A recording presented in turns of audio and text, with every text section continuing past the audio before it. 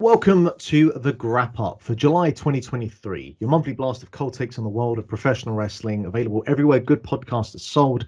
I'm the Intrepid Traveler. I am Mark Robinson. With me, as always, he is the editor over at the Wrestling Observer. He is Brian Rose, the man who handles earthquakes like no one's business. John Tenter represent. Brian, how are you doing?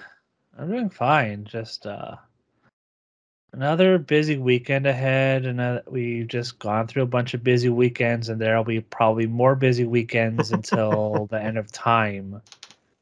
I mean, they're still all in later this month. We're now in August, so it's that time. SummerSlam is this Saturday, I think. Can I just start off by saying that my girlfriend's nephew who's staying with us at the moment, he came to me the other day and he was like, "Hey, do you want to watch SummerSlam this weekend?" And my first response was, "Wait, what the fuck? SummerSlam is this weekend?" Because in my mind, I've always attributed to SummerSlam being like later it's in like August. late in the month. Usually when growing up, it was like the day before school started. Yeah, I don't know whether that I feel like they've had this show kind of booked for a while at least, so I don't think this was a response to All In, but it surprised me that it's so early. Last year it was like July 30th, which I never heard of a July SummerSlam, but yeah, they've been keeping it early for some reason. Yeah, Probably because they want to go head to head with All Out. I think there's a show. Might be a are they running a show that weekend? Maybe Payback or whatever it's called, I have Fastlane. no goddamn idea at this point. I think that might be why, because they are targeting All Out. They've Right, been targeting that for the last few years. but they don't consider them competition, No, crucially. no, Yeah, it's just a coincidence that their shows are the same weekend as AEW shows. yeah. It's just a coincidence. But how are you? Like before we get into the boring stuff, how are you? How's your month been? It's just been busy with a bunch of stuff. Just I think my life is wrestling.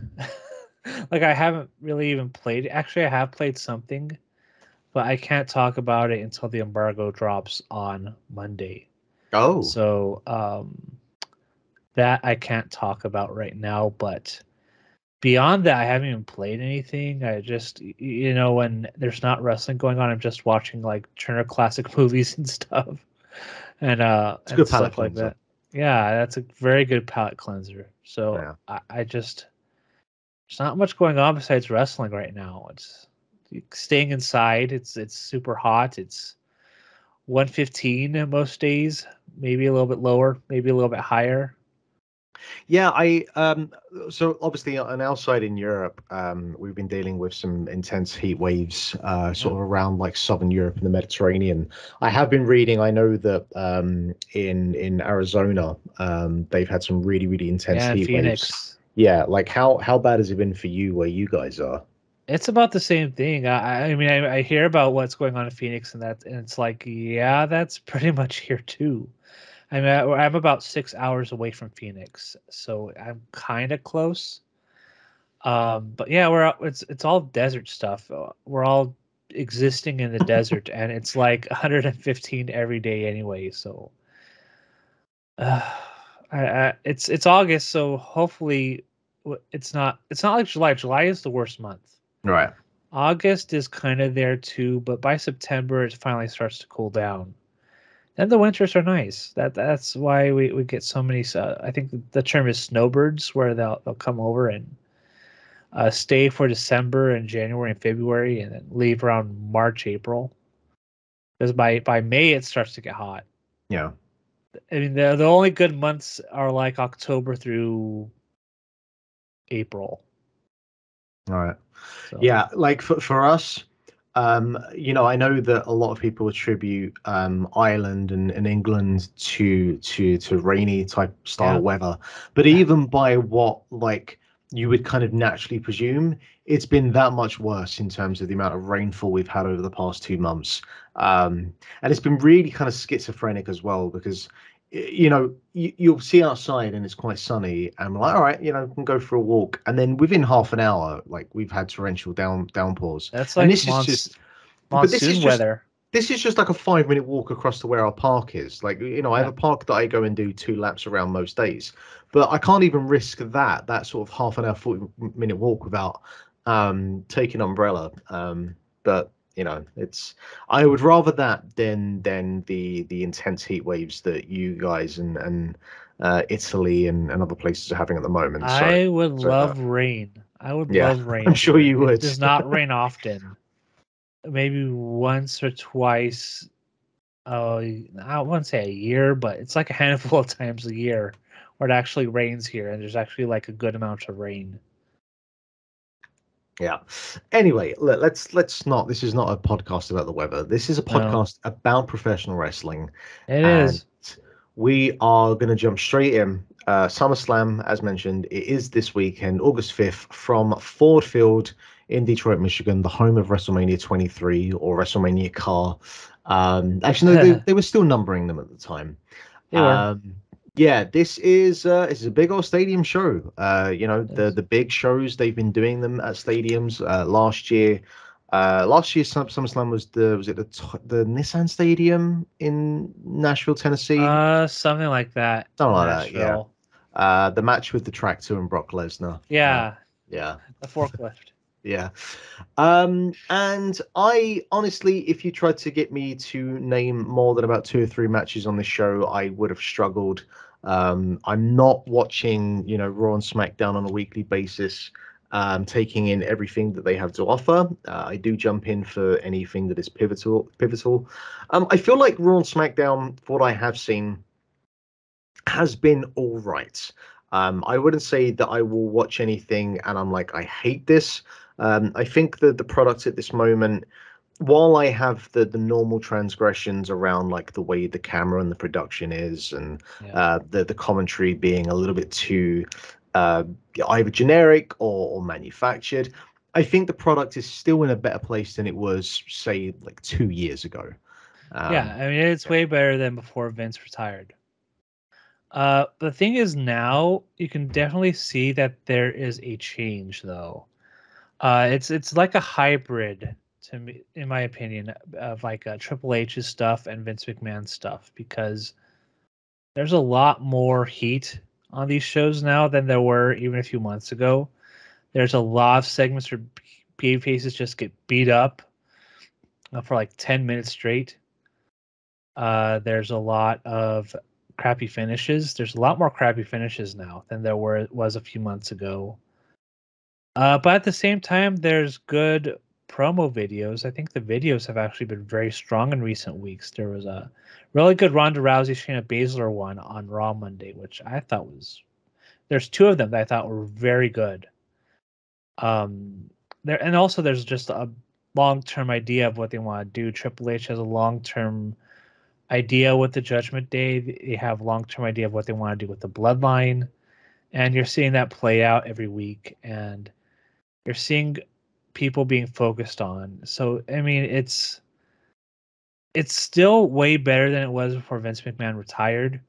But when he came back and when he started making changes, I mean, it's been very like a slow leak of we're kind of getting back to that thing with Vince McMahon's favorite tropes, which is just beating up the baby faces like they're nothing and these crappy finishes and uh, stuff like that. It is starting to come back. So I think the shows are okay. Sometimes there's like a really good match. Sometimes there's a really good promo or a segment. Sometimes there just isn't. So it's kind of like a hit or miss for me. Like Raw is always going to be like 3 hours of I can't wait for this to end kind of yeah. stuff. But 3 hours is just too long for a wrestling show. But it's better than it was a year ago. Definitely. So looking at this card, we got 8 matches announced, which seems surprisingly compact for SummerSlam. We Yeah. were talking there about, I think we were talking off air about the sort of kind of length of WWE shows and how they've changed to be a little bit more compact recently, especially compared to like the AEW shows. And I'm not complaining. I'm not complaining that we've got 8 matches here, and everything looks fairly sort of like straightforward for the most part. Like we haven't got too much chicanery, but we'll get into it. First of all, we have a Slim Jim SummerSlam Battle Royale. It was announced that WWE had entered into a partnership with Slim Jim that was a very lucrative deal, apparently. And so much we have our sponsored Battle Royale. As far as of August the 3rd, our confirmed participants, we have LA Knight, Sheamus, Tommaso Ciampa, Shinsuke Nakamura, Otis, and Chad Gable. I imagine we'll see a whole bunch more cannon fodder in the ring come Saturday. LA Knight should win that, right? Well, it comes down to one of two things. Because there's nothing sort of confirmed in terms of what the winner gets for this match. Yeah, it's just a battle royal sponsored by Slim Jim. I don't think there's anything online. Yeah, because you've got a couple of options here. Well, I was going to say, like, you could have Sheamus win, and then you could kind of rerun the Intercontinental Championship thing with Gunther. That they're on different shows, so they probably can't do that. So you're probably right that LA Knight is the winner that you want for this. Makes no sense. Yeah, but I don't know. Yeah, no, I think it's pretty straightforward. I have been sort of reading over the last week or two about how the company sees LA Knight, and obviously, you know, he is getting one of the louder receptions on any show he's on, and there's a fairly... He's gotten himself over. Yeah, and it's one of those things that, again, a couple of years ago, that would have probably been a death knell for him, but we are in a different time, so... The one disadvantage that he has is that I think he's like 42. I know he's in his early 40s. Which even like by the time that Austin in 96, when he started to kind of come together, I think he was in his late 30s. So he still had a few years on what LA Knight has. Not to say that LA Knight is going to reach the heights of Austin, but you can make some parallels in terms of being crappy gimmicks, working through that, overcoming the odds, and you know, really starting to get some very loud kind of positive receptions. The downside is he's not anywhere near the worker that Steve Austin is. So it does remain to be seen that if he does get to the point that he ends up in any kind of long-term meaningful program, how the actual like work, the wrestling comes from that, because that's where he's really going to have to prove himself. Yeah. I agree. I gotta be honest. There's not, you know, if you ask me to put together a compilation of the best Eli Drake matches, I'm gonna struggle to find 5. Yeah, the thing with LA Knight is that he is not like a great wrestler. I don't even think I mean, there's always been these comparisons to him of like The Rock, Mr. Kennedy. I kind of got that vibe from him. But you know what? It's gone over. And you can't argue with something that's gotten over. I mean, you hear the pops that he has when he comes out, and it's like, can't ignore that. You have to like go with it. If somebody gets over, you have to go with it. Yeah. That seems like the problem with WWE is that when things get over, instead of trying to find ways to like squash it, you just like go with it. Like let the people be happy.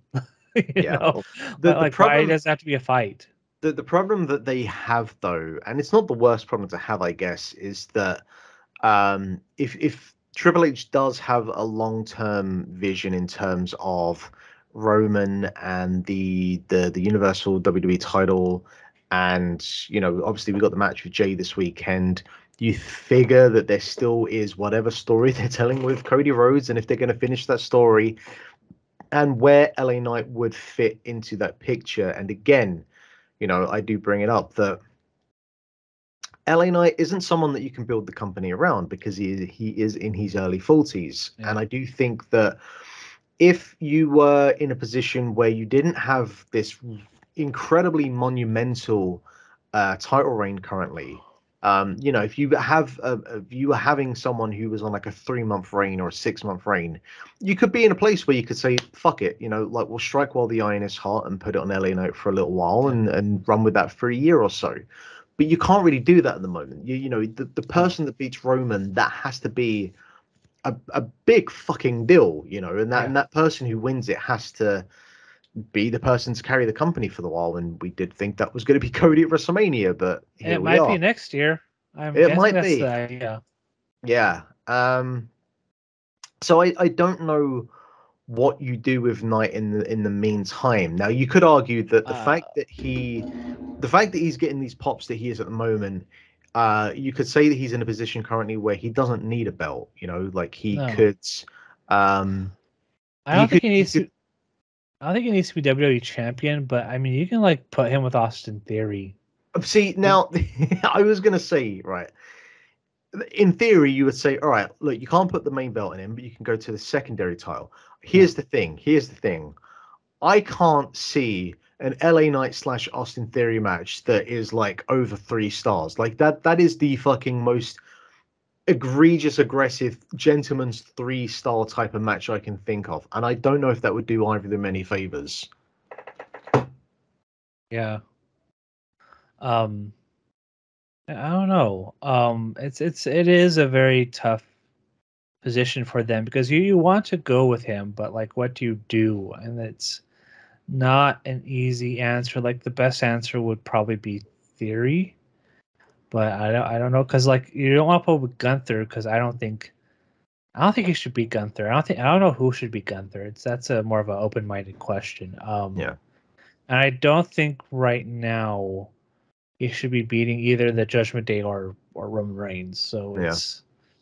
I just think you shouldn't like bury him. Yeah. I think that's it for right now.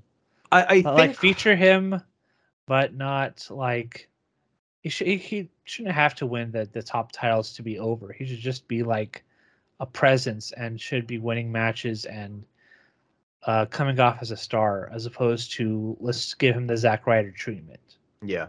I think one thing you could probably do in the meantime, if they'd had more types of stipulate or environments like your King of the Rings or even Survivor Series when that meant to actually mean something, you could probably do things like that. He could win a King of the Ring. He could win a tournament like that. Yeah, He could be the sole survivor of Survivor Series and have those sorts of things to kind of keep that momentum going where he's winning these big things that aren't title adjacent, or I suppose they are title adjacent, but they're not title specific.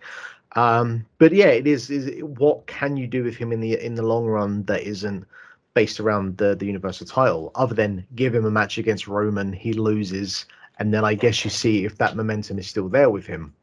I guess we'll see what happens. Who is even yeah. to say that Roman will still be the champion by the end of this weekend? But yeah, I think we're both in agreement. LA Knight is probably winning this then. Uh, the thing is, I say possibly, but I don't know. I mean, Like who else? WWE is hard to predict. I don't know. Uh, you go Sheamus, you can go with somebody else. I mean, I don't know. In the long run, I don't think it matters much because I don't think anything is going to come off of it. So, Yeah. Next up, we have Ronda Rousey versus Shayna Baszler in an MMA rules match. The quicker this thing is done, and the quicker that we just forget any of this ever happened, and this second run of Ronda happened, the sooner we can just get on with our lives. yeah, yeah, it hasn't clicked for me. Not until the promos on Raw. The promos that were on Raw Monday were actually good enough to where I was kind of interested in this match, which is saying a lot because the build beforehand was not good at all. Yeah. Very rushed. And some of it is beyond their control, but like this second round of Ronda Rousey run, it hasn't been good. She hasn't had a good match. I don't think she's had a good promo. I don't think she's had a good storyline. Nothing's clicked. Not like the first time where some stuff clicked. Just didn't work out for her this time.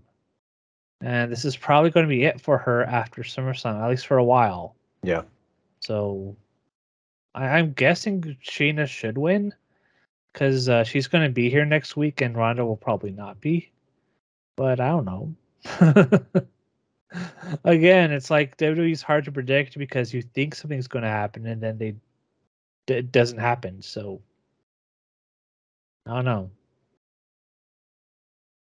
Yeah, I'm happy for us to move on from this and just never think about it again. Yeah.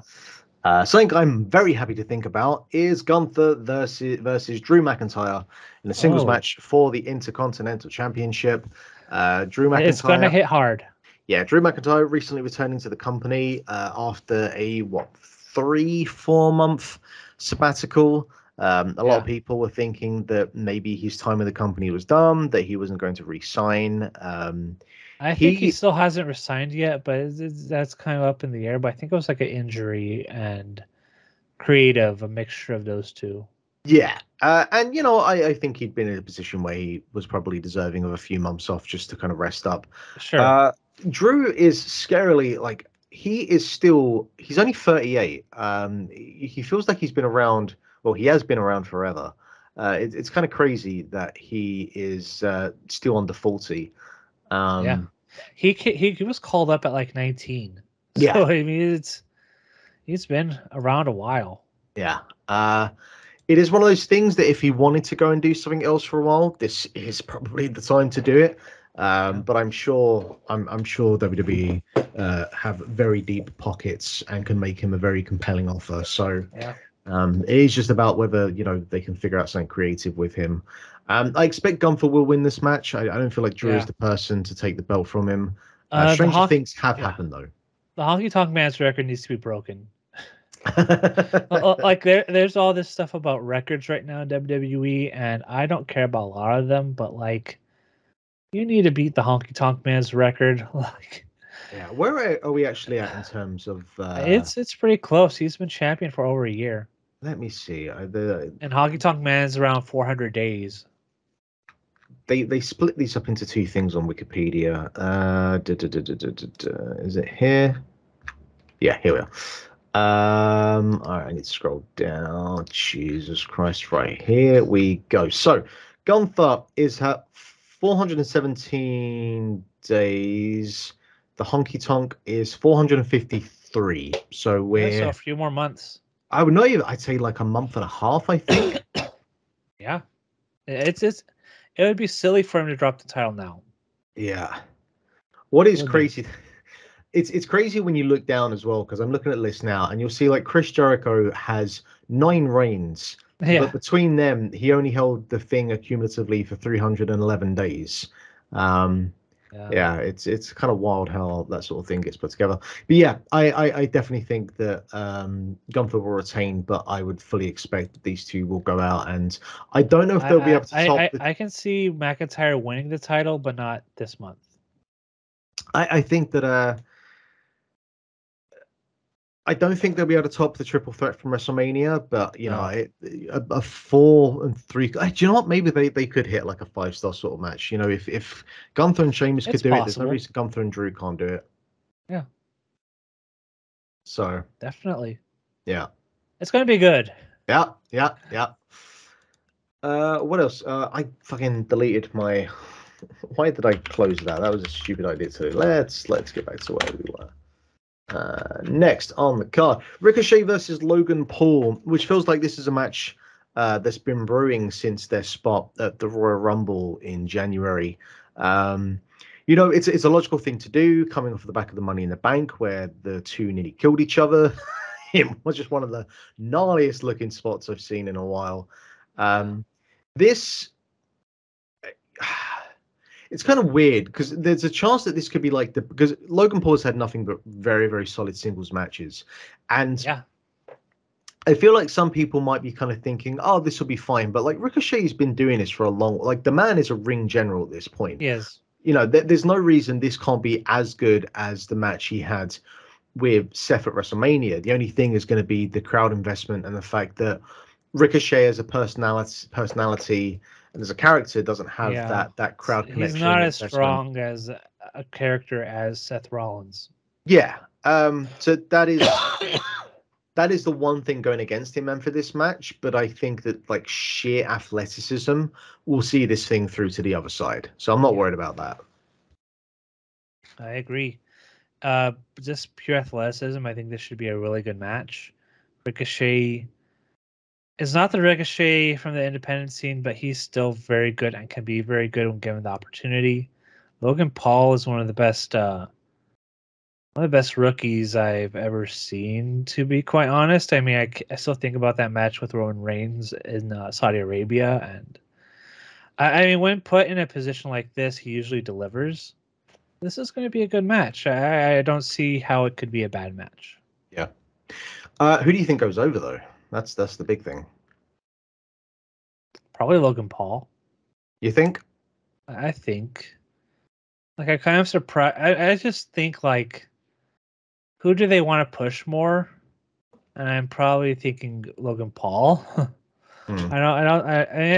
Ricochet could win, but I think they're going to give Logan Paul a win because he's done jobs in the past, and it's probably time for him to get like a win on a big show. I would That way, you love. can push something for the fall for the next Saudi Arabia show. I would love to see Logan Paul get the win here and then just get absolutely fucking murdered by Gunther in like a Yeah, 9-minute match. yeah, That'd be great. that can be good. That can happen. Yeah. Because I think he'll be back for Saudi Arabia, which is probably in a few months, maybe November, Yeah, they've got that. They've got the India Super Show as well. and the India shoot. But I think that's a house show. Is it? I was under the impression it was a I don't house know. show. Yeah. Okay. So fair I don't enough. know. I hadn't looked into It's that. not like a live pay-per-view event. Right. Okay. Fair enough. Never mind then. We'll save Roman and Jay till last. So we got Asuka, Charlotte Flair, and Bianca Belair in a triple threat for the WWE Women's Championship. This I has mean, done nothing for me. yeah, this is just a coin flip. You know, I'm sure it'll be Yeah, fine, but it doesn't matter. I have not liked the build to this match. I don't think Asuka and Bianca have had good matches. They've had okay matches. I don't think they've had like really great matches, like I would expect them to have. Charlotte is really good, but like I don't know. I haven't been digging this feud at all. That it's just kind of like a lot of DQ finishes and interruptions and brawls. It's like not doing anything for me. Yeah, is not related to this match, but is Rhea Ripley injured at the moment? I don't know. They're really hesitant about putting her in matches. Yeah, Well, like it's she's a strong presence on TV. I think she's really solidified that in the last month because that Judgment Day is a really hot act. But she hasn't really wrestled a lot. Like she wrestled. When was her last match? It's like she beat up Natty well, a there few weeks was ago in a really good match. yeah, there was that. Like the last thing I really properly remember was the Zelina Vega match at Backlash. Yeah, But that was more just because of the crowd reception. But it does seem like the tactic they have with her is to do the Roman Reigns thing, which is just have her wrestle as little as possible, and that somehow yeah. seems to get her more over. Sorry. Like it seemed like they were building her and Raquel Rodriguez for this show, but then they kind of made Raquel injured, Yeah. and now it's like, well, we'll give you the match when you're ready. Yeah. And again, like I'm happy with this match to be this card to be 8 matches long. So you're Yeah. gonna have this. Like there has to be push and pull. So Yeah, and it's the same yeah. thing with Becky and Trish, but that one, it's like they've been building that since the day after WrestleMania, Yeah. and now it's just getting bumped to a Raw in 2 weeks. But then you say that, but then they already done that match once at the whatever the Saudi show was. So it isn't like they Yeah. haven't already done that match once before. But This is anyway, the blow-off match, though. yeah, you would probably want to save that for like an actual like premium live event. But I guess SummerSlam isn't going to be it. What we do have though is Seth freaking Rollins versus Finn Balor for the World Heavyweight Championship in a rematch of the match that they had from Money in the Bank. There's no additional stipulations to this one, which I think is the one thing that's a bit surprising. I thought the Money in the Bank match was perfectly average. I don't know whether it I was expect just a lot more from them. I They don't know just whether kind it of was had just a mid-match. yeah, I don't know if it was just the traveling that they were just a bit knackered come time to actually do like the Money in the Bank match or what the deal Maybe. was. But yeah, I just one of the more kind of forgettable title matches that you'll see this year. So I'm hoping the fact that this is at SummerSlam, you know, it's not the first time these two have gone at SummerSlam. The last time they did it was very good, even though it did end up with Finn being injured for about 9 months afterwards. Yeah. So, I'm hoping for bigger things here. I guess the biggest question is like, what do you do with Damian Priest? They've obviously been playing up hard that he has the contract, and they've really been kind of pushing that part of this dynamic and how he'll get involved. You kind of feel like at some point there's going to be some sort of like split to some degree with Judgment Day. They've kind of teased that a little bit, but then they've kind of re-solidified the dynamics between them. It does feel like there's going to be something very seismic with this. Even if like Seth retains, it feels like there'll be something coming out of this with Finn and Damian Priest for the fall. That's what I feel, at least anyway. Yeah, I can see Finn Balor winning this because I think that Judgment Day stable is very hot right now, and you gotta strike while the iron is hot, and you should probably put the title on him. That might contradict with what they want to do between him and Damian Priest, because they've been teasing a split between those two for a few weeks. But I don't know if you want to go with the split just yet, because it's a pretty hot act right now. The ratings are up. NXT ratings are up when Dominic Mysterio is on that show. I mean, it's very clear that that they're over. So now the question is, how long do you want to keep that group together before you start teasing a split again? Because I guess until they get the NXT renewal money or whenever the television right contracts come up. Probably. Yeah, I can see Finn winning this. I don't know who else you'd put with Seth after this. So it makes sense for Finn to win. Jesus, what is the Raw roster like these days? Who would you put with Seth next? I don't know. Like, who are the top heels beyond Judgment Day? Like Imperium? But like Gunther's Intercontinental Champion, so like... Let's have a look. Let's have a look at the Raw roster. Who we got? Who could we... Definitely not going to be Akira Tozawa. No. Do you remember Dexter Lumis is still signed by this country? I have completely forgot he's employed. Do you remember JD McDonough? He had that 5-minute feud with He's fallen off the face of the earth. Yeah.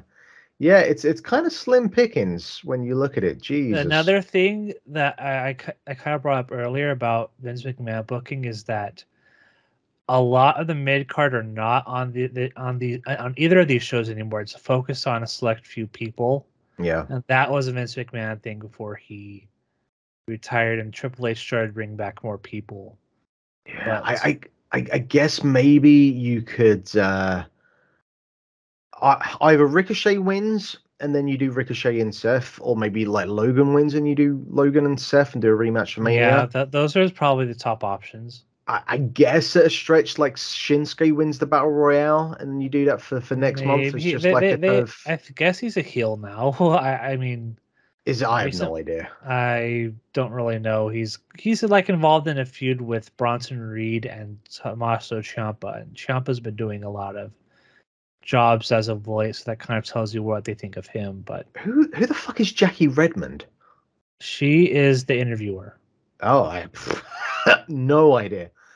Yeah, like you could have, even if you'd have fucking actually done an effort in pushing him, you could have done like a 1 month program of like a Bronson Reed or something, and have Seth like overcome kind of a monster type hill. But he's kind of lying in the weeds at the moment. Yeah, they're going to struggle with the fall unless they do like a third match with Finn. But Jesus, if they do that, I think that kind of tells you that they have little to work with at the moment.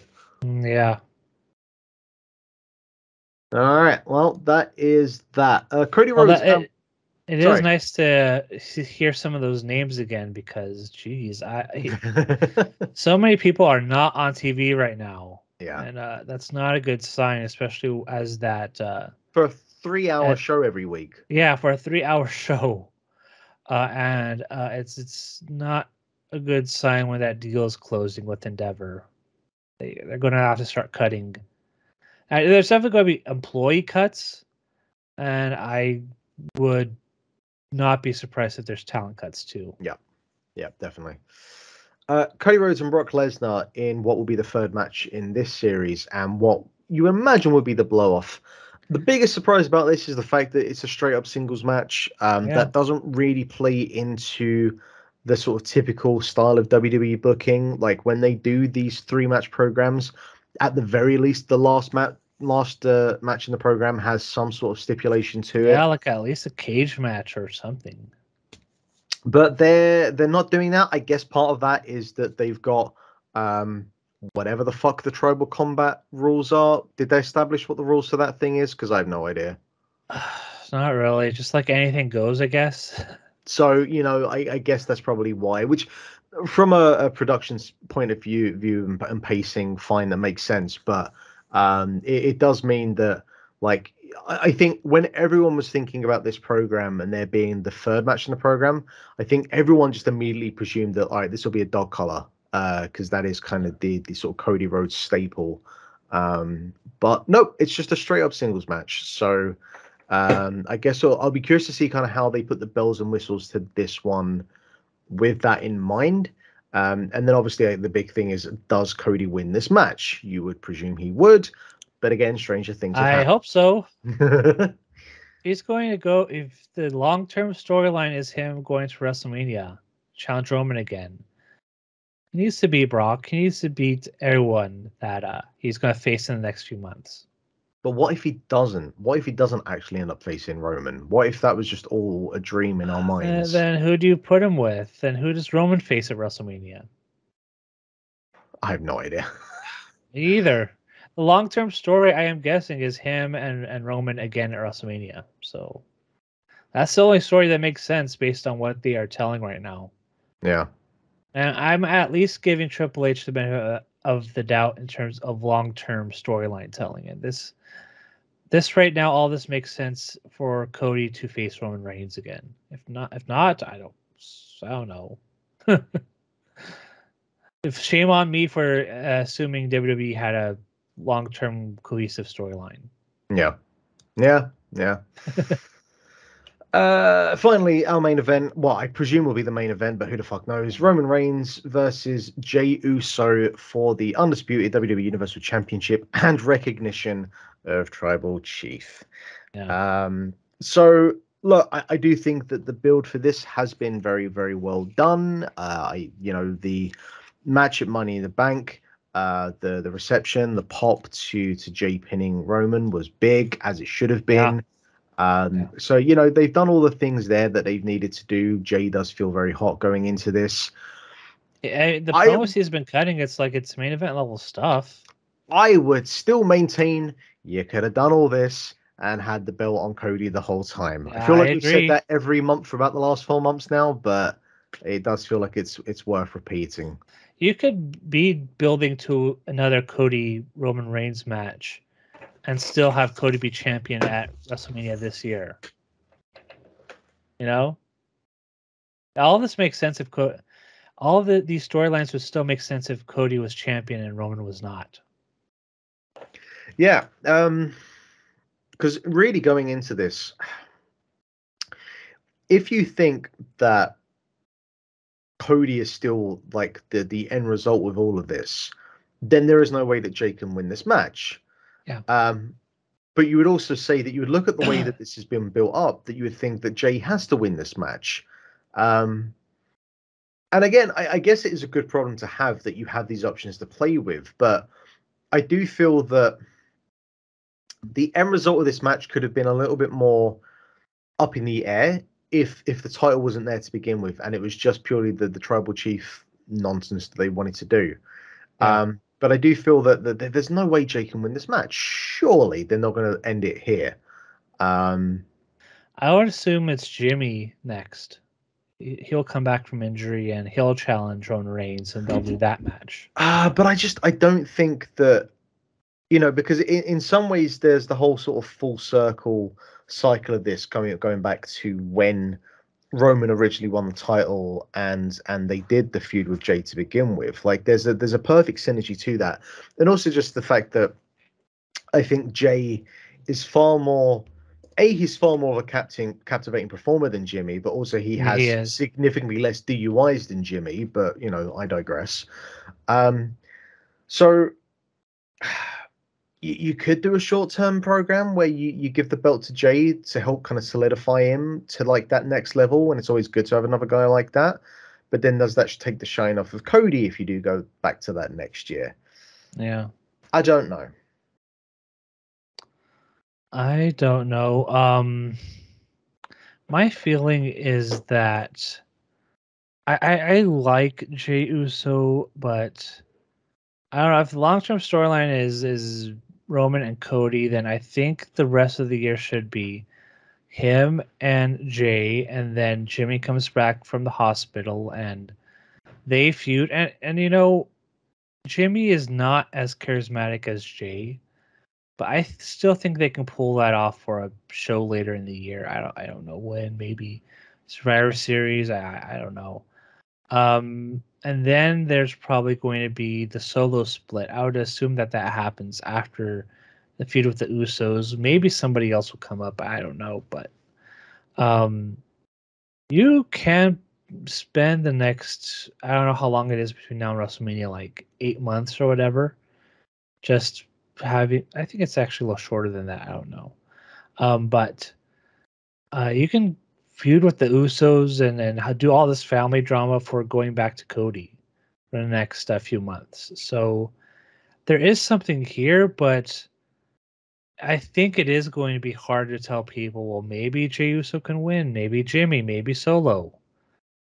Because I think people already assume what the WrestleMania match is going to be, and it is unlikely Roman is going to lose the titles before then. Yeah. Yeah.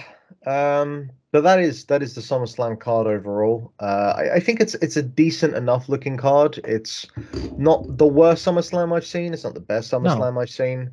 But there's enough stuff here that I think this at least will be, an above average show.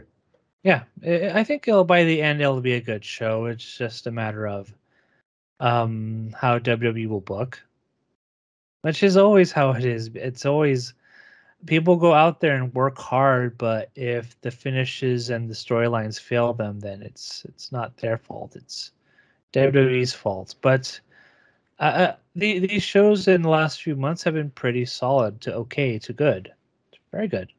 Yeah. So I think we'll see a good show on Saturday. Okay, so Which is going head to head with Collision, by the way. That's going to be fun. yeah, well, that's what we've got now. Now Collision is a Saturday night show. We've got this kind of stuff going on. Did they announce what is on Collision this week? It is the main event is CM Punk versus Ricky Starks with Ricky the Dragon Steamboat as an enforcer. Yes. Is the FTR Big Bill Brian Cage match this week, or is that next week? It is on Collision this Saturday. All right, that's two fairly big matches. I don't know if FTR can be able to keep up their run of like fucking like exceptional tag matches, but give it a go. I don't think it'll be as good as the previous tag matches, but I think they'll have a good match. Yeah. Brian Cage is good, and Big Bill, I like he's not bad. Like he's improved a lot since leaving WWE. Oh, absolutely. He's very much improved. So I think they'll have a big they'll have a good match. Yeah, that's a pretty big Collision main event there. It's I guess it will be interesting to see up against a pay-per-view, like because the Collision rating has gone up, but yeah, I'm interested in that rating because that will be like. Because WWE is going to go head to head with them almost every month going forward. So now it's like, how are they going to do against pay-per-views? WWE pay-per-views. How will they go up against WrestleMania next year? So there's going to be a lot of questions about that. I can see them not doing well at all, but they are being competitive this week. They're not throwing in the towel. They're putting on high-profile matches. So we'll see how it goes, but.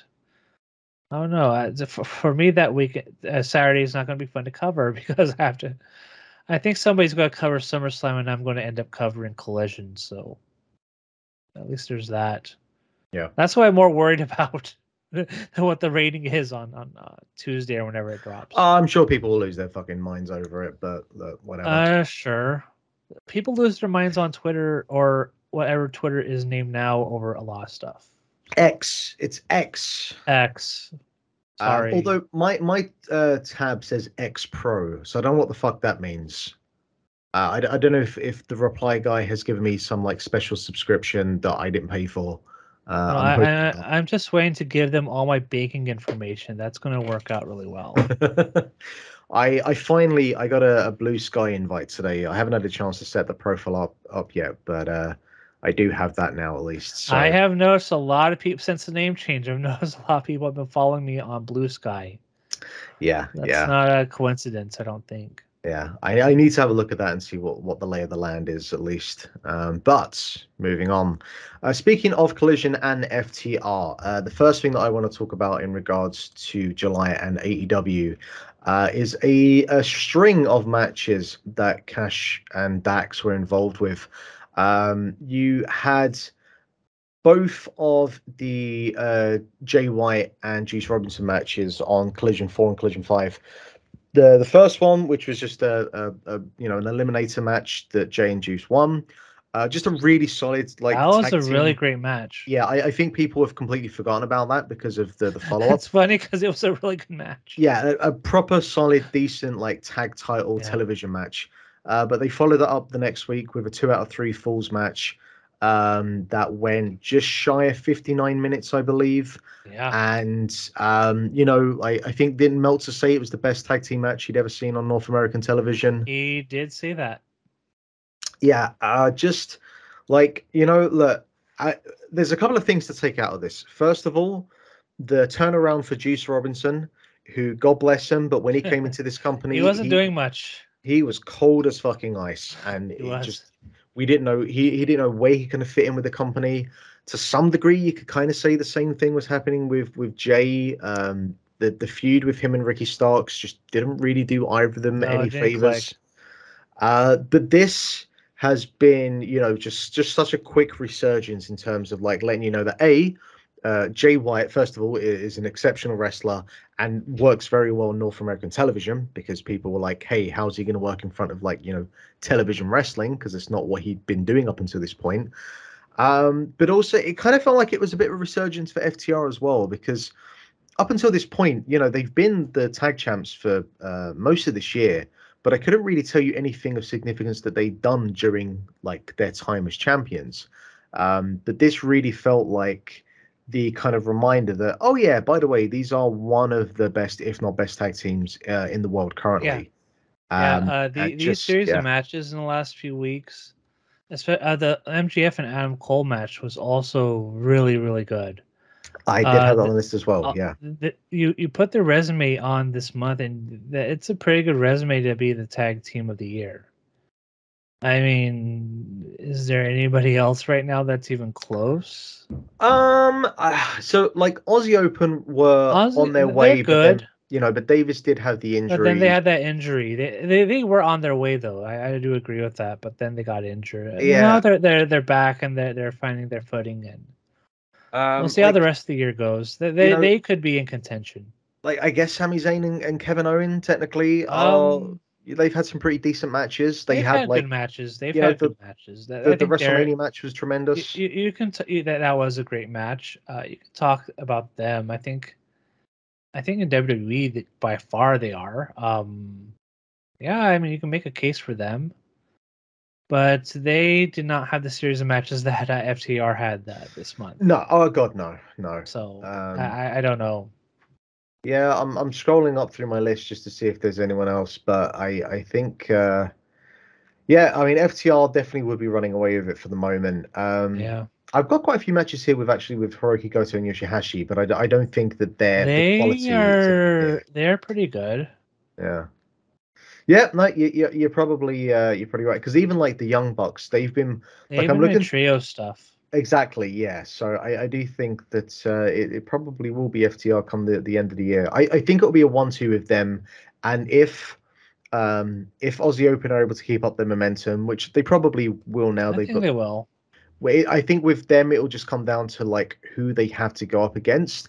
But they had a good match with a Vikingo and Commander yesterday, and then they had the really good match at Ring of Honor. So yeah.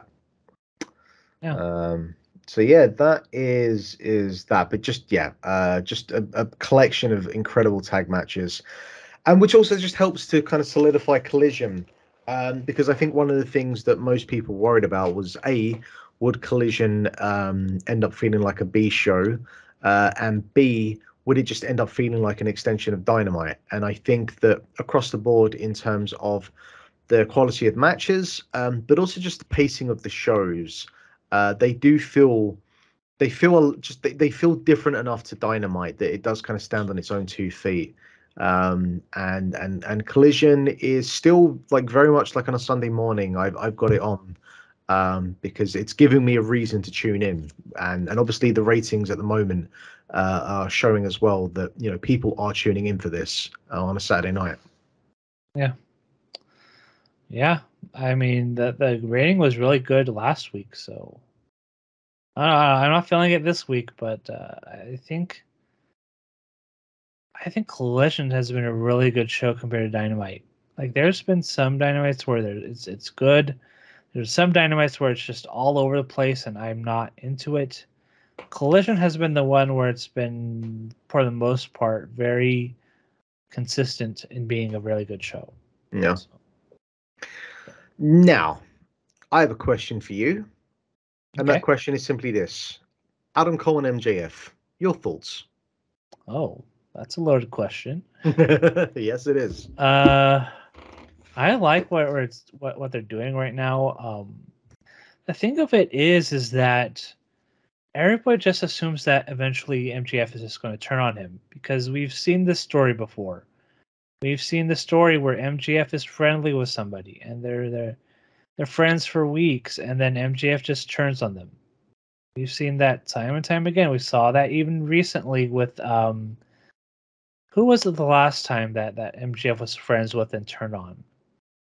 It was somebody Uh, recently. uh, Uh, oh, Sammy not Guevara. Sammy Guevara. Yeah, I think that's who I'm thinking of. But yeah, I mean, like, yeah, there's been lots of storylines where MJF's friendly with somebody, then they turn on him, or MJF turns on them, and so even Adam Cole at the very first segment's like, I'm just gonna see where this goes, and they have done a good job of making you think that MJF for reals this time is actually friendly with Adam Cole. Now, I don't buy that. I, d- the story would actually be way more interesting if Adam Cole's the one who ends up turning on MJF.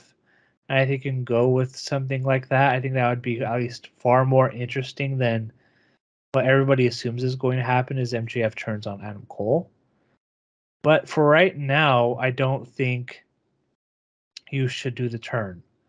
I think, and in spite of all this, what I've just said, the turn has the team has gotten over. It's there's merch selling, there's stuff happening, there's people reacting to it loudly. People are losing their minds over a double clothesline. Uh, this is a hot act, and it's gone over, and it's shown in the ratings. It's shown in merch. You shouldn't drop it immediately. You should do the Bayface match at all in, and then do whatever. See what happens in a month. But I I wasn't too sure about it at first because I've seen this storyline over and over and over again. But they're this one's caught fire, and there's something going on here that's resonating with people. So you should go with it for as long as you can. And if you want to do the match at All Out, then do the match at All Out. I maybe wait till Full Gear. But there's also that CM Punk storyline going on where he says he's the real world champion, and eventually you know that that MGF and CM Punk are probably going to face each other again. So we'll Yeah, see about that. it's a case of like you've got these two masters to serve. You've got All In, and then you've got All Out a week later. So it's like you've got to book these two shows almost simultaneously, which is not the easiest thing to Yeah, do. But it is a problem of their own doing. I will say this: there's a couple of things. First of all, it's going to be very weird for the fact that I think it was back in, I want to say it was like 2013. I saw Adam Cole on one of the very early Progress shows when they were still at the Islington Garage, before they moved to the Electric Ballroom. Their first couple of shows were at the Islington Garage, which held about 300 people, I want to say. So it's going to be a bit wild going from seeing him in front of with 300 people to seeing him with about 75,000 people. So for him, hey, well done, Adam Cole. That's quite Yeah. the level of progression. I will say this: if you'd have said to me a month ago that the potentially the main event, but at least one of the matches, the world title match on the Wembley show was going to be MJF versus Adam Cole. I'm sure they would have had a good match, but I would have also just been like, oh, for fuck's sake, really? Like, of the stadium shows, I put up a tweet the other day about my unfortunate luck when it comes to stadium shows. This would probably Oh, have, I heard about that. I saw that tweet. yes, that still would have been the best of the title matches I've seen on a stadium show. Yeah. But it wouldn't have been the one that would have been like, yeah, I can't wait. I'm so glad I'm flying over for this. I will say this in terms of the feud or this storyline, I'm at least more invested about this match now than I was then. So on that front, Yeah. hey, good work to everyone involved. I have some level of investment going into it. It's still not what I would call like the world title match I would have on arguably the biggest wrestling show of all time. Yeah. But hey, look, here we are. You're not getting fucking Omega and Punk anytime soon, and Probably whatever not. else. And there's still potential for other like crazy matches that they or big like Sure. matches This they is can the do. So first of what will be many matches on that show. So exactly. Knowing Tony Khan, he's probably going to announce like 12 matches by the end of this 4-week period. So Yeah, let's see. and here's the thing as well. I certainly know that like when this storyline started and they were doing the skits and segments and you had the dance routine and the match and the bits backstage and in the restaurant, blah, blah, blah. There are elements of that that you could look at and say that's very sports entertainment-y and very WWE-esque, yada, yada, yada, yada. And there's a couple of ways that you can look at it. The very kind of like just black and white is yes, it's very much in that kind of sports entertainment realm. There's nothing to say that AEW can't take elements of sports entertainment and fuse it with the kind of like hardcore stuff that they do and the more strong style stuff that they do. And like that is the beauty of what AEW can be, is they can have all of these different flavors compared to WWE, which is purely just a sports entertainment thing. Every now and again, you get two good wrestlers who can just have a good match because they're good wrestlers, but that isn't the focal point. You look at last night's Dynamite, for example. You had the Cole and MJF sports entertainment stuff. You had that fucking ridiculous triple threat match that was just, a fucking wild garbage brawl. You had Ozzy Oben and as you mentioned, Commander and Vikingo. Yeah, in that, kind of Ring of Honor / Lucha style sort of tag match. Like AEW can be all of these things. I just think that, and I understand why people kind of, anytime that AEW dabble with the sports entertainment side of things, people immediately go, no, you can't do that. There's already a company that are doing that. And it's like, well, what AEW doing are just an extension of all these other things anyway. There's no reason they can't bring the sports entertainment stuff in.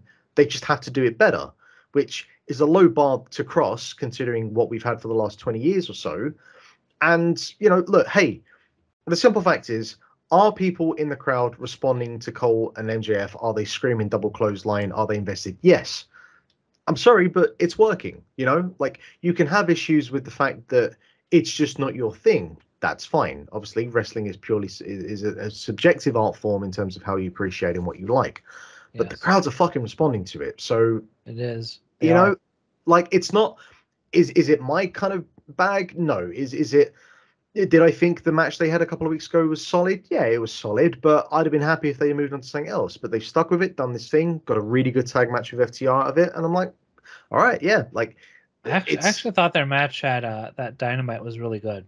It was a very, very good match. It was probably one of Adam Cole's better singles matches he's had since since joining AEW. yeah. And also So the wild thing about this as well, I put out a tweet, I want to say about 2 or 3 months ago. It was definitely before Double or Nothing. And the tweet was that MJF and Brock Lesnar had the same amount of matches in 2023, either this year or going back over the past like year and a half or so. Like MJF has barely fucking wrestled in the last 2 years in this company. yeah, And now in the span of like a couple of weeks, he's had, I think, at least like three or four matches. he's yeah, like But three you or know four what? different matches, and And they've all been very good. the fucker's got his working boots on, Yeah, like it's yeah, it's I don't know what the end result is. Some people are thinking that Cole is the one that will actually turn heel and, kind of give MJF what's been kind of coming to him for a long, long time. Which is certainly one way to go. I don't know if I see Adam Cole as AEW champion. I don't think that's a thing that I ever do see. Um, I mean, who else would it be though? when it comes to who can beat MJF, you've got, they can play off the Punk feud.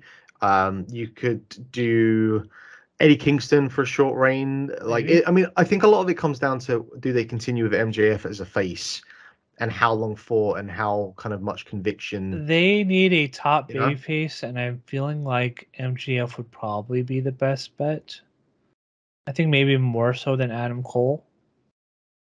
But I don't know. It's not like a sure thing either. I still, there's a part of me that like wishes that Paige had never lost the title to Punk. But Yeah.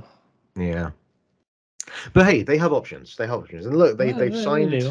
signed a Mega Punk, a Mega Page and Bucks for an undisclosed number of years, so they have plenty of time to go back to that.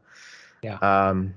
But yeah, like in terms of the Wembley show, or in terms of like AEW in general over the past month, um, the one other thing that off the top of my head that I think is starting to really click together, Swerve Strickland, the whole Mogul Affiliates thing, out of Yeah. the gate with Trench and whoever the fuck the Yeah. other guy was.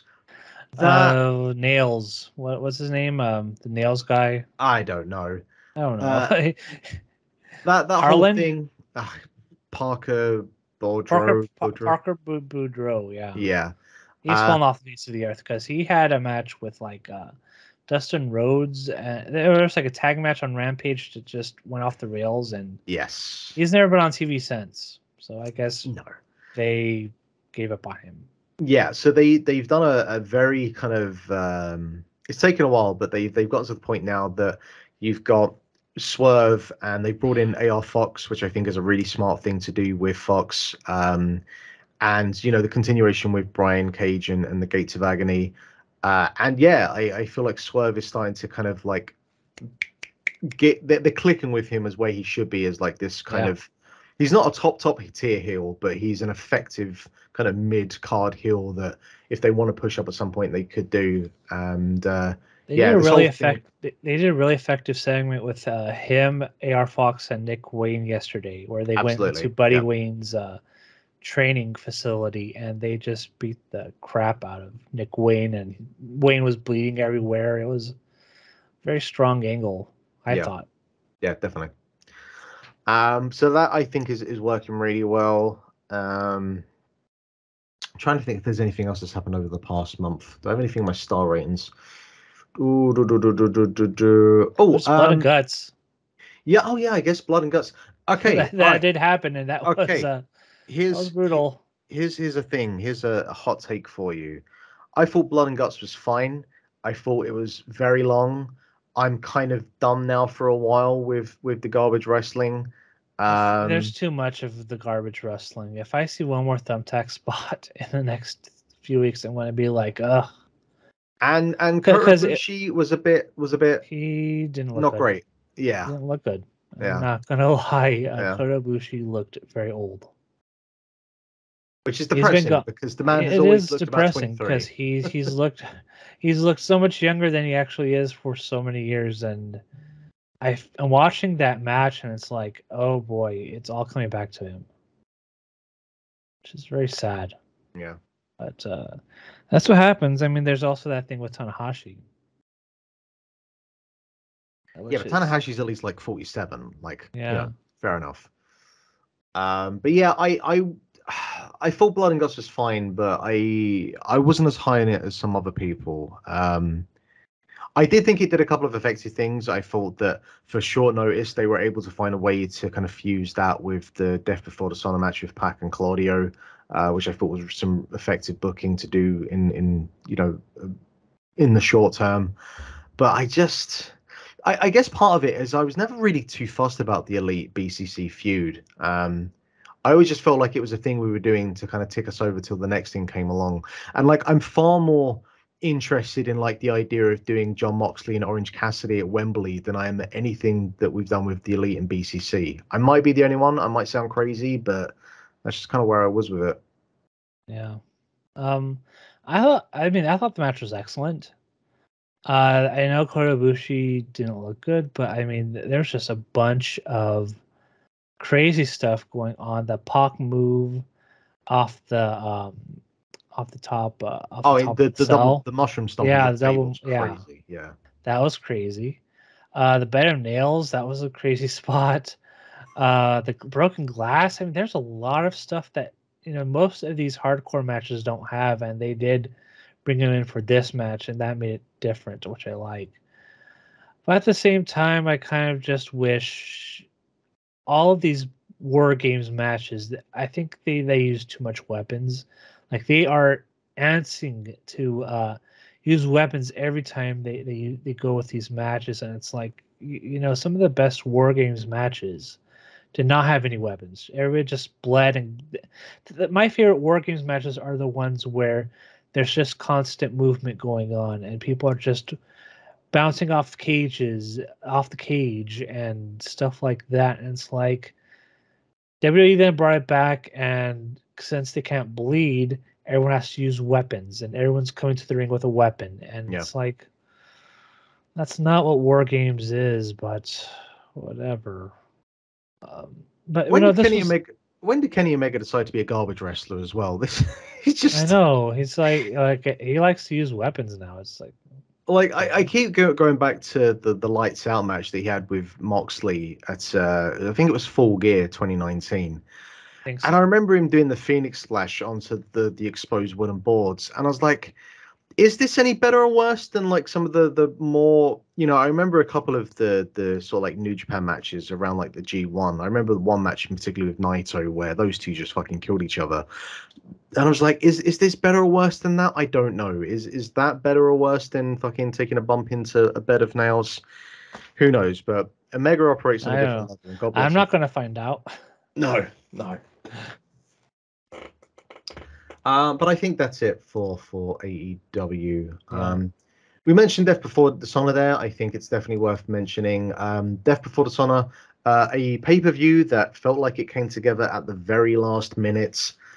Some of it is like without their doing, I guess, because Mark Briscoe got hurt, and Eddie Kingston decided. He asked to do the G1, and he went to go do the G1. Yeah. And as a result, the card got changed a lot, and yeah, it's well, it's a combination of that and the fact that no one's watching the week-to-week products because there's no reason to watch. There's no reason to watch. I'm watching it, and it's like there's nothing being built towards. I mean, the Dark Order stuff was built up, but I still don't even really know the reason why. What's his name decided to leave Stu them. Grayson. Yes. Just it was time to wear white instead of purple. Yeah. Okay. Yeah, That's as much as I've got for you. They are not doing a really. Like somebody asked after this show was like, "What's the point of Ring of Honor?" And it's like I'm watching these results, these spoilers, and it's like you're bringing in. This is pretty much AEW Dark, but with Ring of Honor. Yeah, I mean, in terms of like the reason that it exists, the one thing that you can say is it does mean that someone like Athena, she's had one of like the better runs this year. Yeah, she has. Like she's on the best run that she's ever had in terms of like in front of a larger audience. and she probably wouldn't have had the chance on the AEW just because there's obviously only so many slots to go around. So you could say that a significant portion of the product is completely like a waste of your time, but there are a few, kind of bright sparks there, and so you could make the argument that maybe it is worth it just for that.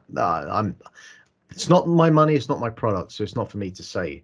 But I will say that, I did think the card, even though it was put together in such a fucking shoddy fashion, it's probably going to be one of the better shows of the year. And it kind of feels like that is the sort of trend with Ring of Honor, where these shows get put together at the last minute. There's no fucking promotion. There's no kind of building towards it. But then you're like, hey, that looks like a pretty decent card. And then you watch it, and then, it's one of the shows of the year.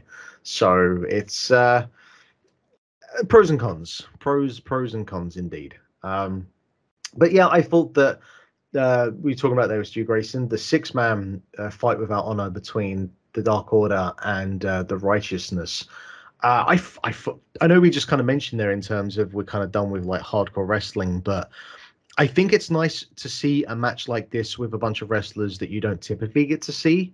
And I thought this thing just you could maybe argue it was excessive, but I fucking love this thing. Seeing someone like Evil Uno in a match like this, because we don't get to see him wrestle that often. I thought that the violence was justified. I felt that everyone in this match had their working boots on, and this was a surprise for how great this thing ended up being. This was really good. The problem is that there was an even bloodier match about 2 days before. Yeah. So it had a hard time following up, but it was a really good match. It really was. They worked hard. They definitely worked hard. Pac and Claudio Castagnoli had what I just like to call just like two excellent professional wrestlers just going out there and having an excellent professional wrestling match that isn't like any kind of all-timer, isn't any kind of like genre defining, but it's just like you give a really solid good match. You give Pac and Claudio 20-25 minutes, and like one of the biggest I don't know the exact specifics behind it. I'm sure like maybe one day Pac will talk about it, but like with the whole pandemic and there's been this real sort of stop-startiness with Pac that some of it is gone for a long time. Well, because as far as I'm aware, he still lives in Newcastle. Like I think he's never actually moved to the States, so obviously that causes headaches in terms of the travel. Yeah. But then obviously he was injured this year because of the nose injury. The nose, yeah. So it has caused problems in terms of like booking him and keeping momentum with him. But I'm hoping that this is a start of him just being able to just fucking have matches, because like he's so fucking good. And I still think back to the early days of AEW and him and Omega and Moxley and him being in the mix at the top. Well, I totally think he can be in that position. Like he's still only like 35. Even more so than Drew McIntyre. It's fucking mad how young he is. I'm surprised he's that young. And I just think he's such a. Obviously, he's kind of as well like he's not tall. He's quite short, but he's kind of like that Bryan Danielson, where the height of him never sort of seems like a factor because he's so fucking built out. And he's got such a character to him. He's become such a good promo. I think there's so much more you can do with him. But obviously part of it is the logistics of the fact that he as far as I'm aware, is still living in England, and obviously he's had the injuries as well. But I'm hoping now that he's back and they figure out something to do with him. I'd love to see him have the run with the TNT belt at some point, but who knows? Yeah, but there's a lot of titles now in AEW. I don't know, the TNT title, yeah, I guess, but Darby Allin and Luchasaurus are kind of feuding over that title, I guess. I don't know. You could do it. You could do Darby Allin and Pac. That would be an interesting match. I would go for that match. Thank you very much. Yeah, that would be a fun match. So yeah, I mean, he can go after Orange Cassidy for the title. That they could do a rematch over that title. There's a lot of options for Pac. It's just like, how long is he going to be here? Is he going to stick around? Because he kind of reminds me of like Riho, where Riho will come in every few months after being gone for months, then come back and be really good, and then just disappear again. So it's kind of doing that kind of thing right now, and I don't know. We'll see. We'll see. Where how long Pac stays. Yeah. And then our main event, Athena defended the Ring of Honor Women's Championship, defeating Willow Nightingale in what I think is pretty reasonable to say is the best Ring of Honor Women's title match of all time. Yeah. I'll give you 2 seconds to come up with another Ring of Honor Women's title match that's ever happened. Can't think of one. Yeah, I'm trying to. Who did Athena beat for the title? Oh, was it Mercedes Martinez? Yes. Yeah. Sure.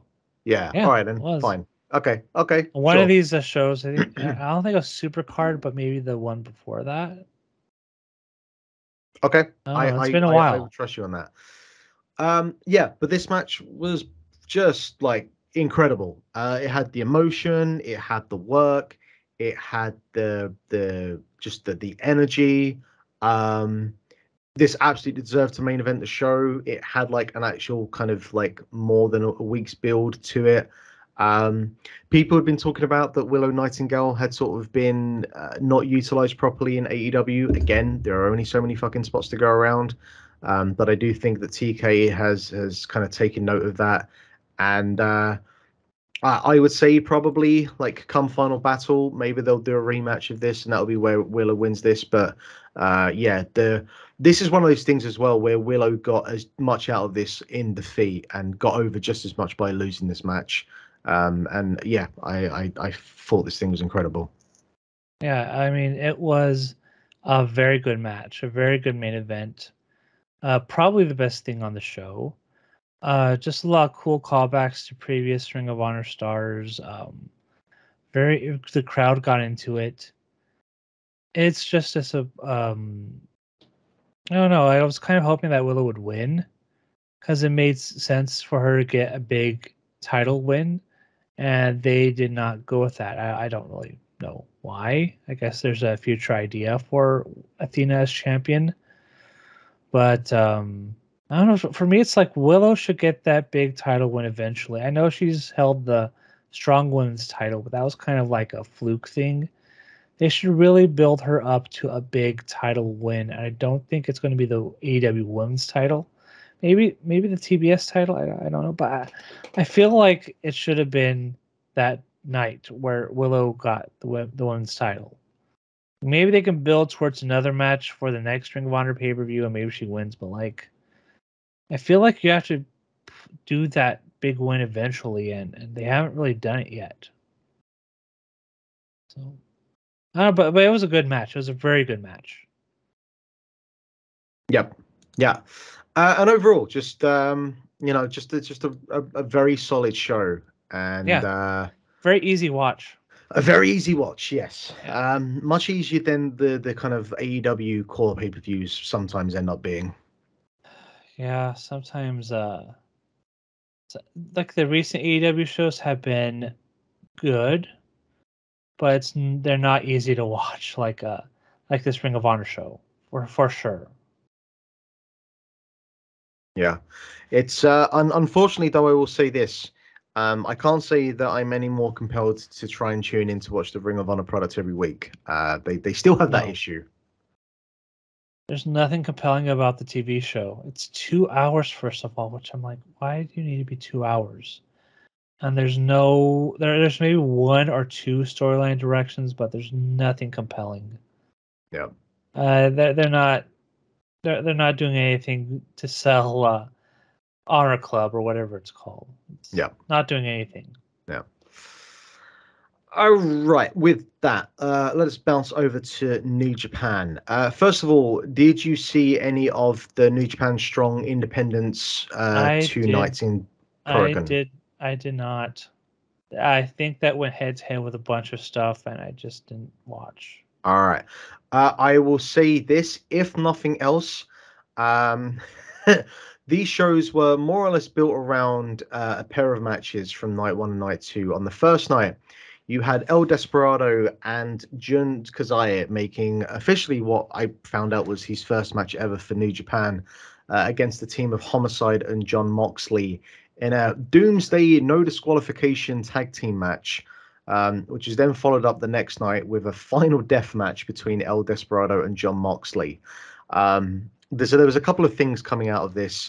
There was the very, very fucking ridiculous death match between Jun Kazai and El Desperado last year. Desperado just at some point decided that he didn't only want to just be like an exceptional junior heavyweight, he also wanted to be an exceptional deathmatch wrestler as well.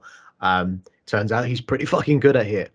So you had the relationship between those two going into this, but then also this ongoing feud that Desperado has had with Moxley, stemming from a match they had. I can't remember if it was over WrestleMania weekend or it may have been last year, but I know they had a match stateside at some point that was like a no disqualification match. And so they've been continuing on that feud, which led to these pair of matches. If nothing else, I would say go out of your way to watch the pair of these. They are what think of what a match with weapons around Korakuen Hall involving Homicide, John Moxley, El Desperado, and Jun Kazai looks like. It's pretty much like that. Completely bonkers, complete chaos. The crowd love every second of it. The thing I love about New Japan crowds, and certainly with like the Korakuen crowd, is that they respond to the product like it's the product from wherever it is. So if they're watching Fantastica Mania, they treat it like it's a lucha show. If they're watching a typical New Japan show, they'll treat it like that. When it's New Japan Strong, they treat it like it's an American product. They chant in English. They do all that kind of stuff. And it's such a crazy but cool vibe to see them respond in that way.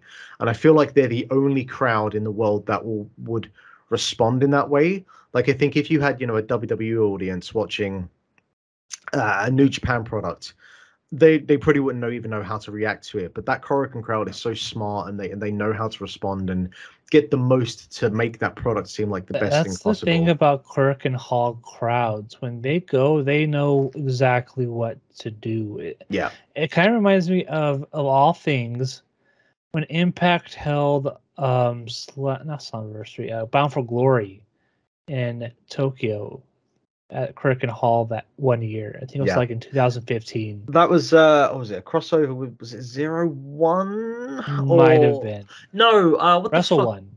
Wrestle One, that was it. It was I think it was Moose Wrestle company, One, wasn't it? Yeah. I think so.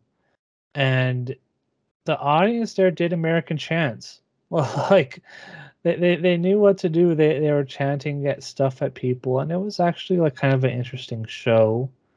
I think people back then thought like that was like going to be the last Impact show, but they got saved again by somebody. I think Anthem saved them around that time. Yeah. But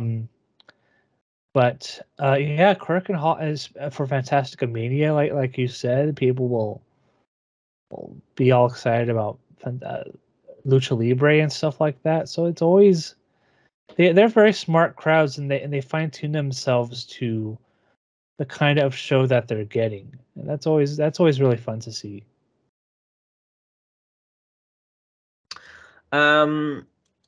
Obviously we are in July and we're now into August, which means we are in G1 season. Before I go into my recommendations, I'll just jump to you first of all, Brian. What have you seen? Well, mine's going to be short because I haven't watched it much.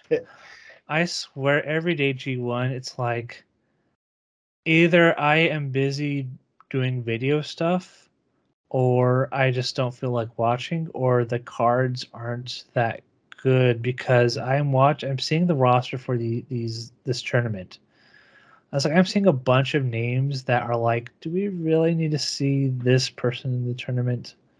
Like, really, we couldn't find anybody else like Tom Lawler or somebody that might have been a more interesting pick. But I do have a few matches.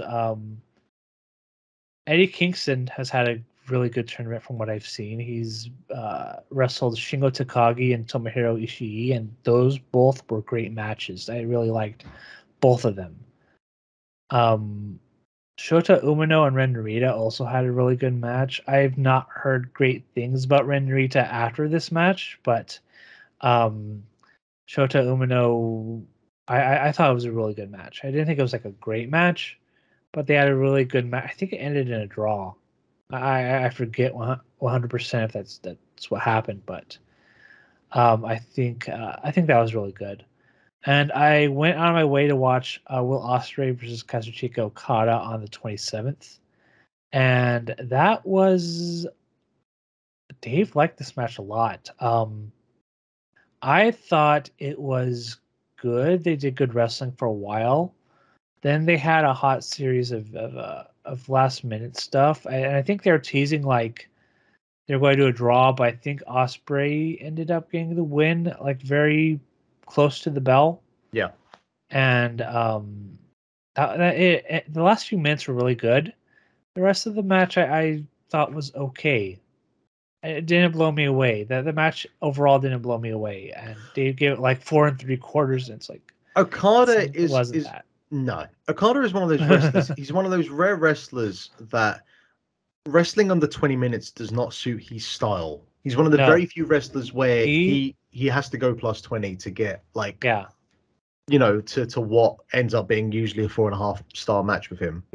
But he's one of the very few wrestlers that fits into that mold. And that's about all I have watched. The only other stuff I've heard is that Evil is doing his same shtick again. And it's not good. I've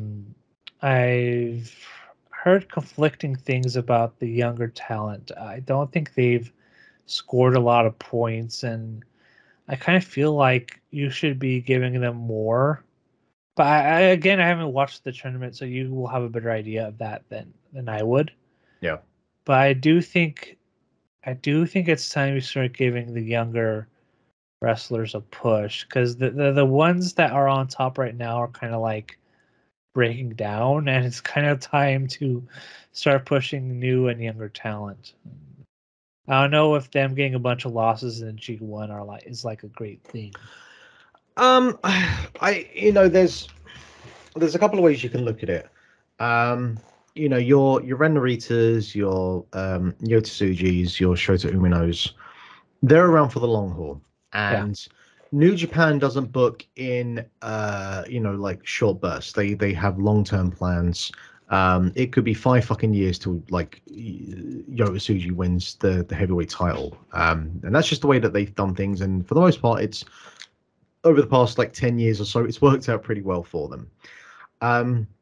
Certainly, you look at guys like Tanahashi and Naito. I guess you could have even said Ibushi if he was still around. They're certainly in the kind of twilight of their careers now. And you do need to get them into a position where, the younger guys are beating them. And someone like Tanahashi at this point is Teflon. You can beat him all day long and he's still Tanahashi.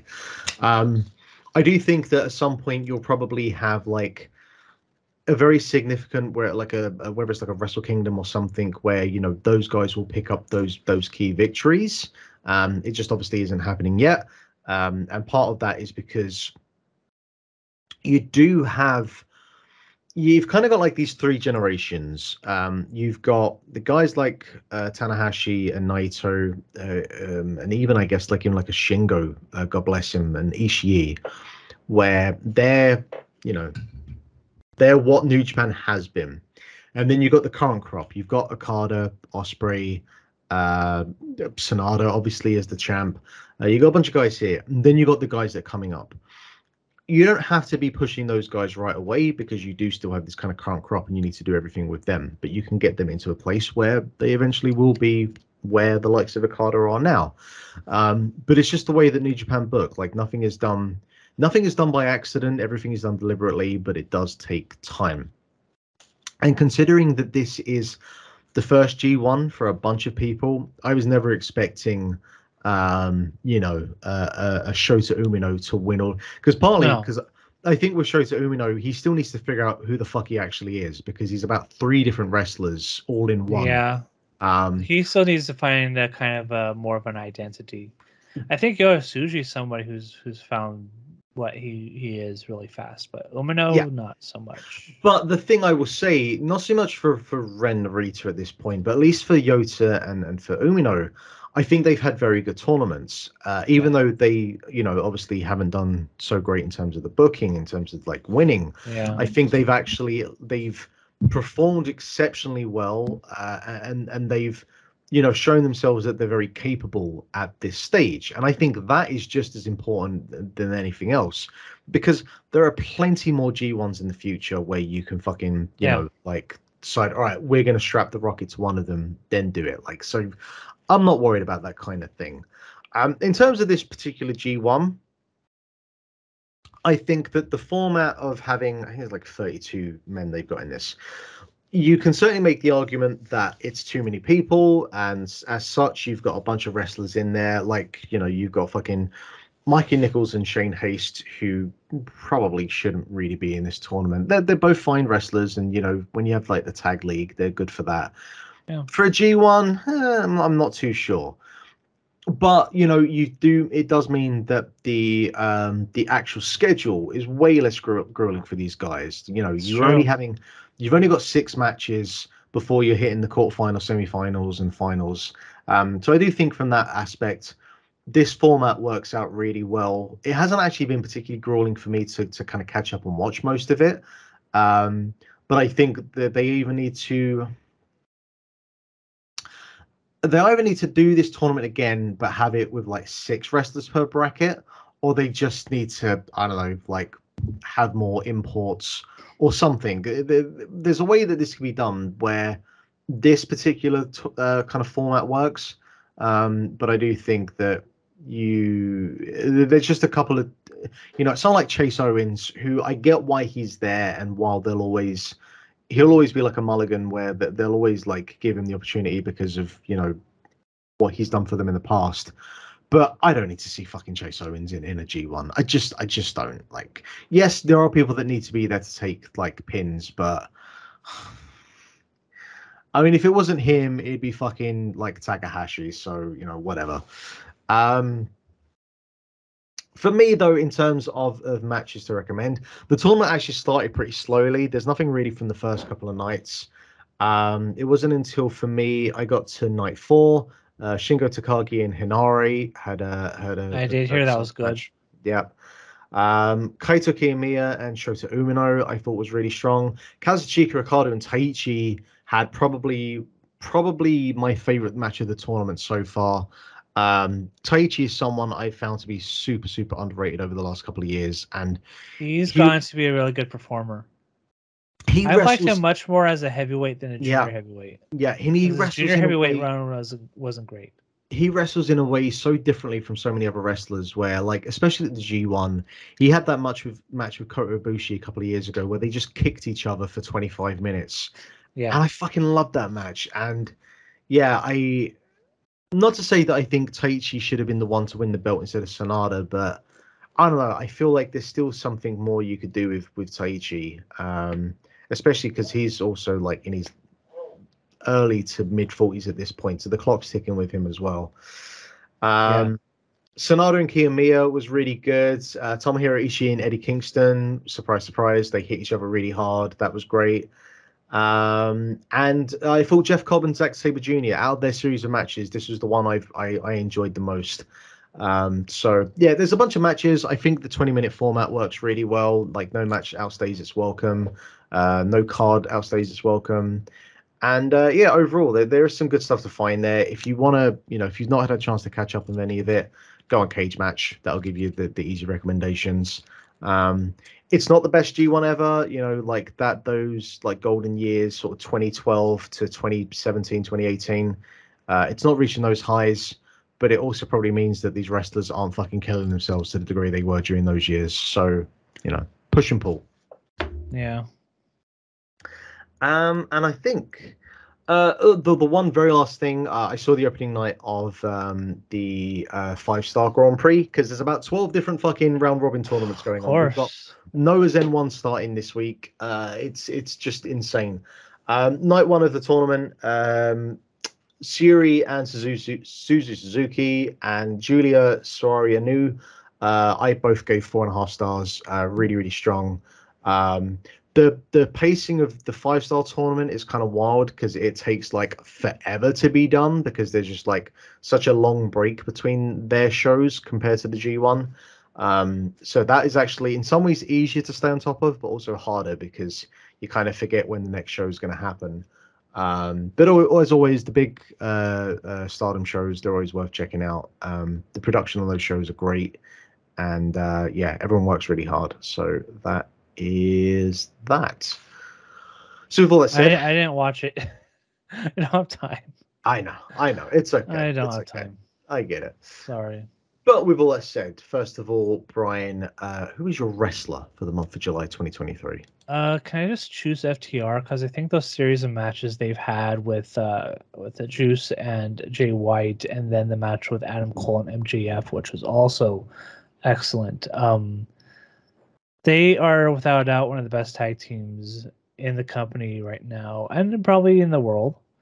There's one or two teams that are maybe in talks for that, but FTR is I feel like is the clear leader, and they had a series of great matches this month.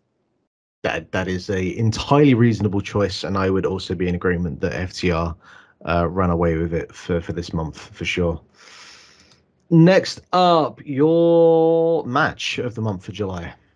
Oh, I actually gave like 2 5-star matches, and it was the 2 out of 3 falls FTR match, and then I also gave 5 to the Blood and Guts match. I thought it was excellent. Really? Okay. Yeah, but I would go with FTR and Jay White and Juice Robinson because that was, I think, a more athletically pleasing match than the Blood and Guts match, which was a lot of weapon spots and things like that.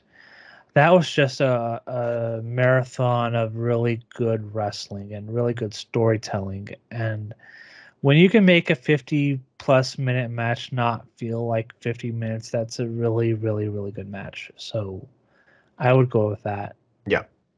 Yeah, I would definitely go with the Bang Bang Gang and FTR.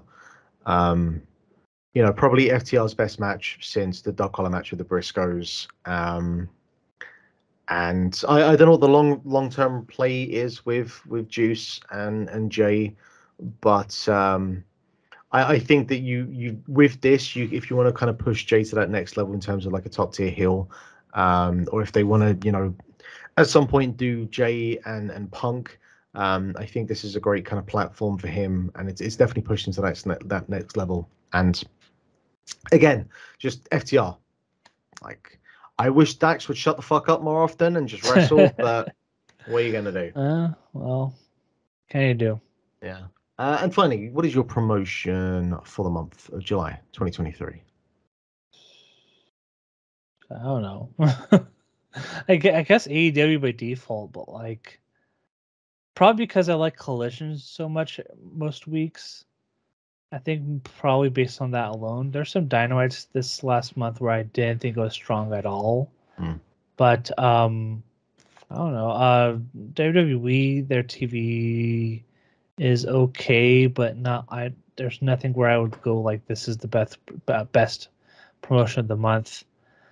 New Japan I haven't watched enough of, and everything else is like kind of just there. So I would go with AEW, probably by default. Just by sheer volume of content and how much of it I've seen, I think there's enough there to go with New Japan. I guess part of it is if you want to kind of merge New Japan and New Japan Strong together, kind of in the way with like WWE and NXT. But between those two shows, the New Japan Strong shows and the amount of G1 content, even though it hasn't been the best G1, there's still plenty of good stuff there. So I think I will go with New Japan. But that is it. That is it for another month of AEW. There's a month of the Grap Up. Jesus.